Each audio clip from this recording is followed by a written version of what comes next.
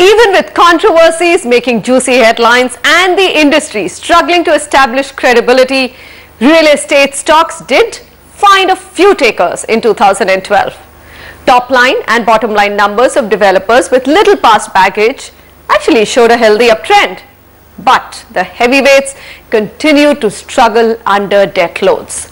Ashutosh Sharma, NDTV sharpest research mind who tracks these stocks closely, sums up 2012 for real estate stocks and also gives you the gems in the industry you could watch out for as 2013 unfolds.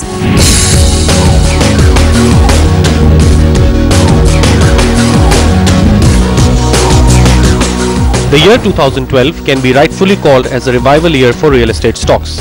Neglected, overlooked and seen as high on corporate governance deficit, Realty Index, which underperformed the Nifty with negative 82% returns compared to Nifty's 1% during the preceding 5 years, came back strongly in 2012 and outperformed the benchmark by a wide margin. The resurgence seen here can be attributed to two factors: depressed valuations and under ownership. Analysts have started turning bullish on real estate. Many have started placing buy recommendations on real estate stocks after several quarters. A recent report by JP Morgan recommended investors buying Oberoi Realty, Sobha Developers and Phoenix Mills. According to JP Morgan analysts Saurabh Kumar and Gunjan Prithyani, improving macro sentiment, expectations of monetary easing and positive news flow on new launches bode well for the sector performance.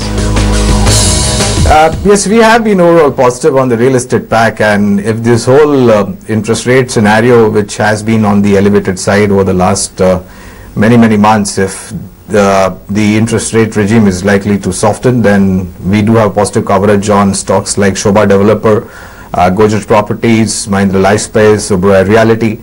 Our concentration is more on the companies in the real estate side, which has very less leverage on the balance sheet.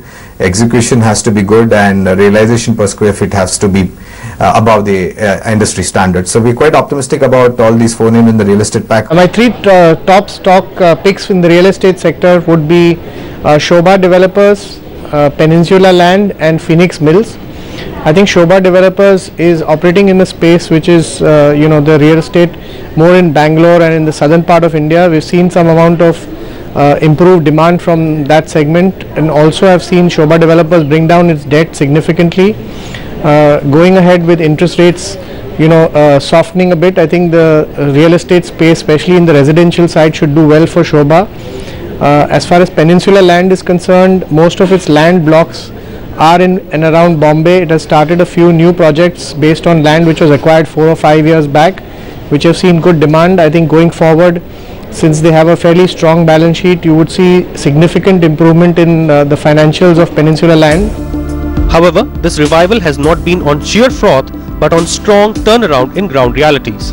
Recent new launches across key markets have seen a strong response, with projects being sold out in few weeks, sometimes even few days. Key projects that have been sold out within days of launch include Godrej Summit, Tara Housing Project in Gurgaon, DB Realties, L&T and Godrej in Mumbai, and Phoenix Sobha prestigious projects in Bangalore. Puravankara Projects, a well-known player in Karnataka, saw a bumper response to residential township project named Providence Sunworth.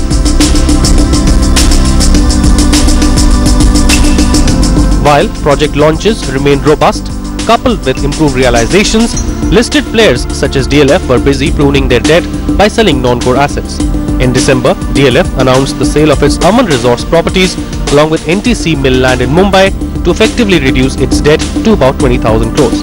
However, leverage still remains a key issue for most developers, with the sector average hovering around 0.5 to 1 time.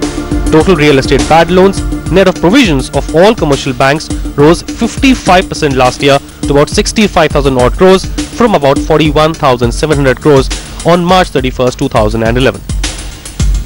The Reserve Bank of India is expected to cut interest rates in Jan of next year, consequently providing a boost to affordability as well as to demand for real estate companies. It also in turn would help to address the rising interest cost for most of the real estate companies, in turn also providing a bit of a comfort as far as return ratios and earnings are concerned. One can only hope that the real estate stocks continue to do well, provided they are able to manage their debt effectively. In New Delhi, this is Ashutosh Sharma for NDTV Profit.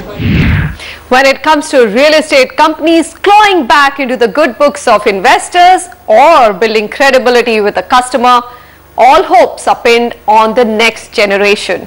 We capture the views of some of India's youngest and brightest real estate professionals.